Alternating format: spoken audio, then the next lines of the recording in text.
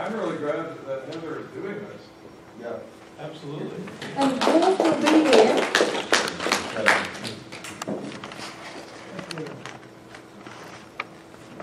All right, now you're going to get to hear me prattle on for a minute.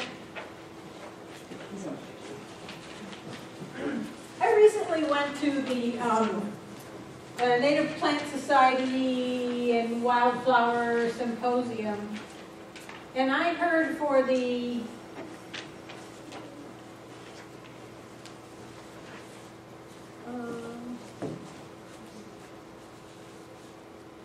it's up here somewhere, right? You got it. And I heard for the third time, in fact, Doug Tallamy's talk about bringing nature home. And I heard Doug when he was in Griffin many years ago, and then Beth Grant from over in Thomasville asked him after she had heard the talk one time, could she do the talk? And I heard her give the talk one time, and then I heard her give the talk again just last week. And I'm not giving that talk. I'm just going to talk a little bit about native plants in a landscape, because when Heather was talking about the understory and what belongs in the forest, or even what belongs in your yard in town. What belongs in your yard in town? Why do native plants matter? They're appropriate for our climate. They're going to grow here and not be frozen or overheated. They're appropriate for rainfall. We have a certain amount of rainfall, 52-ish inches of rain.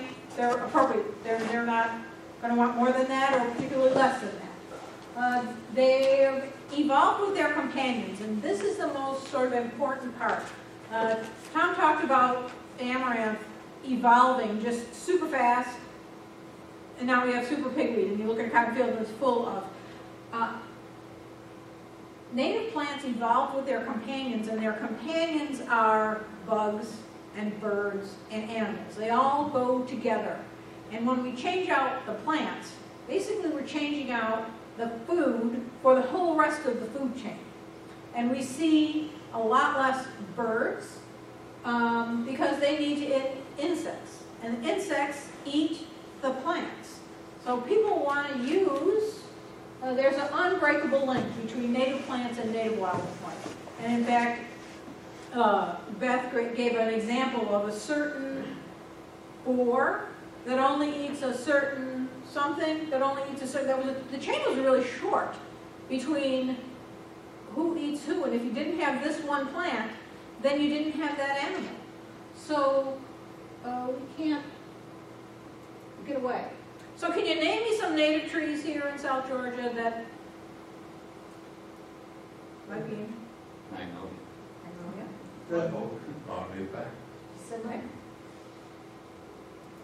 Here are some native trees that you might see in our area.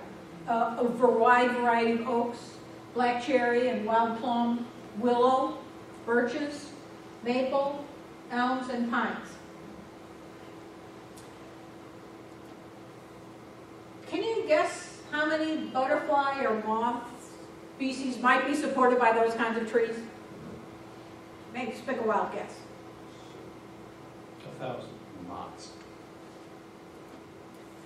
Oak trees support 534 different kinds of butterfly and moth larvae.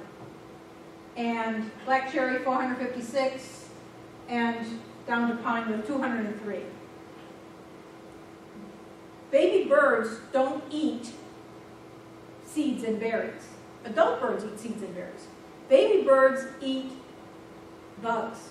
They eat moth and larval, and they eat spiders. So we need to have trees that support larvae. We have to have them. So maybe you don't want to have trees in your yard. Maybe you only want to have flowers. Goldenrod. Never say, oh, I'm allergic to goldenrod. No, you're allergic to ragweed. Goldenrod has very heavy pollen, falls to the ground. You're not going to sneeze by a goldenrod plant. You're going to sneeze by ragweed because its pollen is light. Asters. There are lots and lots of native asters. sunflowers, sedges, honeysuckle. Make sure you get that native honeysuckle, the one that hangs down and is red, not that white one that opens up, not that one. Lupines and violets. Here's the thing, violets, there's the tiniest little plant. Okay. How many? Violets can support 29 different kinds of moths and butterflies. So, you see these little white violets in our forest. You know, they're an important part of the food chain. How about, can you name me some invasives? Y'all have favorites. Yeah? Jimmy's going good. Okay. Yeah? Right? Okay, you're doing pretty good. These are bad things. Hogan is supposed to, what is it doing? It's Kogan grass. And it's interesting, here in Georgia we have less Kogan grass than they have in Florida and Alabama, because Georgia has the rule that they will come and get rid of it for you. And they will come back and make sure that you apply the pesticide. Over in Alabama they'll say, here's some pesticide to get rid of that, but they don't check that you actually put it on. So in Georgia they will come and put it on and make sure that it goes away. It's one place where Georgia's sort of ahead of other places. So we see a Bradford pear especially, you know, is recommended. It's such a beautiful tree, you know, and now it crosses with a regular pear and it's everywhere and you see it in the fields and it's awful. Why do people plant this stuff? Bugs don't eat them. So if you want to have a plant that's in your yard that's perfect that no bug eats, oh, pick any one of those, because bugs don't eat them. Because the bugs weren't evolved to be able to digest them. They form really dense barriers. Privet and autumn olive. I was one time caught in and I'm like, it's my hair is caught in here. It's completely sucked into the plant. And some of them smell really good. You know, China berry is a Persian lilac and it's just the most lovely for 2 weeks of the year smelling thing. But boy, that's an aggressive plant. Why are they a problem? Insects don't eat them. Some berries like Nandina are poisonous.